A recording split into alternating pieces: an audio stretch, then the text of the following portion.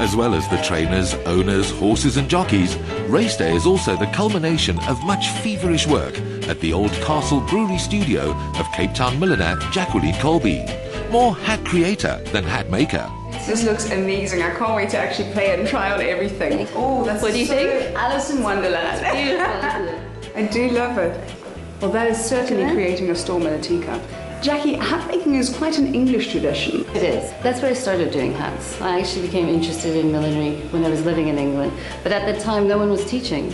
And the only place that I could go to learn how to make hats was the London College of Fashion. And I know you also worked with Frederick Fox, who makes hats for the Queen. I did a hand-painted collection of hats with Frederick Fox, which was fortunate. My first wholesale customer was Harrods. I did a hand-painted collection of hats that I managed to wholesale to Harrods. So that was amazing.